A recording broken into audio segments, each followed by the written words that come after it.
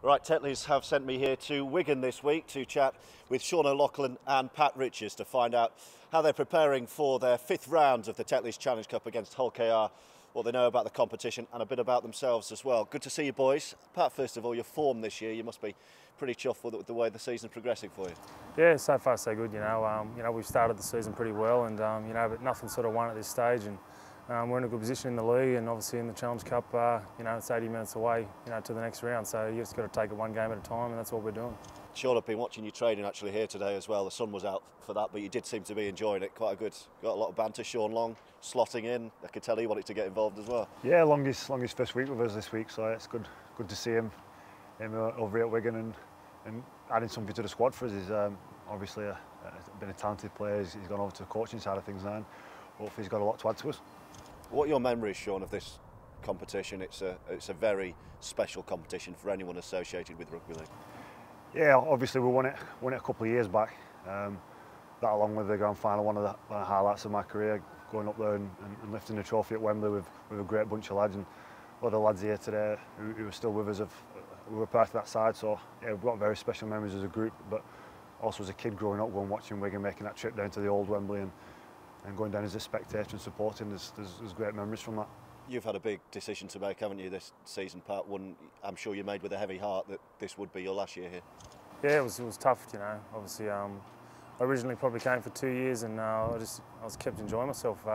Loved living over here and playing for this great club.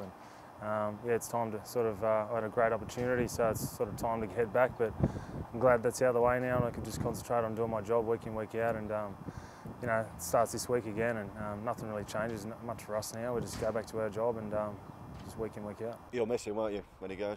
Yeah, he's been a great mate. He's obviously he's 8 years at the club. I've been while I've been here as well. So yeah, he's become part of the furniture around here, and he'll be missed at the end of the year. Lots of messages as well via social media. I'll throw a couple to you if I can.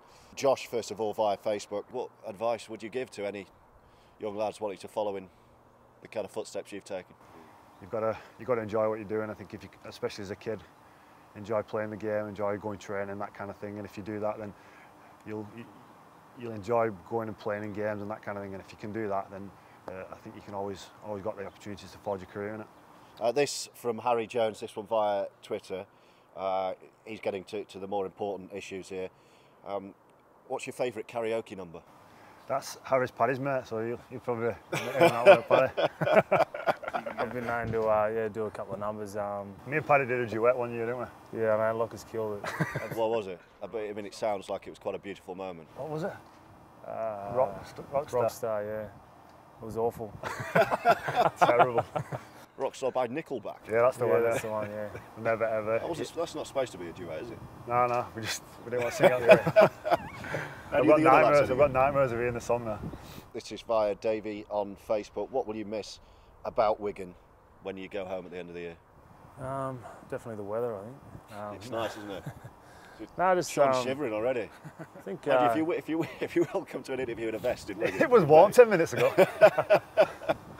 I think the people, are really nice and friendly, and obviously I grew up in Sydney, and it was, obviously a city, and it's really rushed and all that, and I like the sort of laid-back lifestyle over here, and yeah, just that sort of thing, I've got a great bunch of lads here, and I've been here a while now, and I've met some good people outside of rugby as well. So obviously all those friends that I've made along the way, and everyone involved in the club has been fantastic as well. Well, thanks very much for fielding all those questions, and best of luck as well for the Tetleys Challenge Cup 5th round. You can check out more of our videos via the Tetleys Challenge Cup page on Facebook.